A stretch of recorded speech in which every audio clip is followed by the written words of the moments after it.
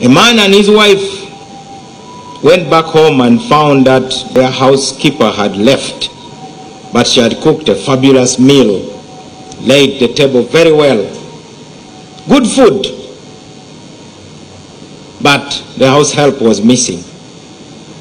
So the husband and wife looked at each other and wondered why somebody who has cooked such a good meal would decide to leave. They thought maybe she had a grievance and she had decided to poison the food. They had a cat, so they did what was natural, to feed the cat with a bit of every dish. If the cat died, they would know that the food is poisoned. If the cat lived, they would then go ahead and enjoy the meal. So they fed the cat and waited for about an hour. The cat was still running around the house, so they decided to eat. They ate very well, and the cat also was moving around. It went out. After a few moments, their neighbor came rushing in and told them, "Sorry, your cat is dead." So husband and wife looked at each other and wondered, what do we do? We are surely going to die. Time for confession.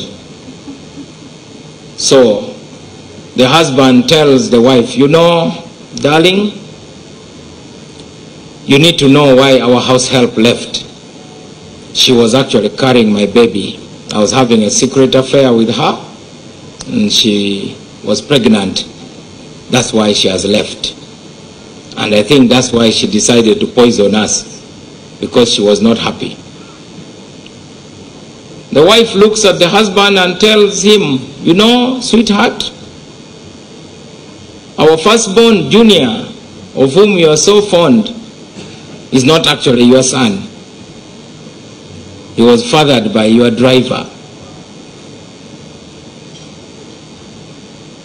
As they continued discussing, the neighbor rushes in and announces, "A car ran over your cat." So it basically meant that the cat had not died of poisoning. It had been knocked by a car. So they were going to leave, and they must live with the bitter truth that they had just shared.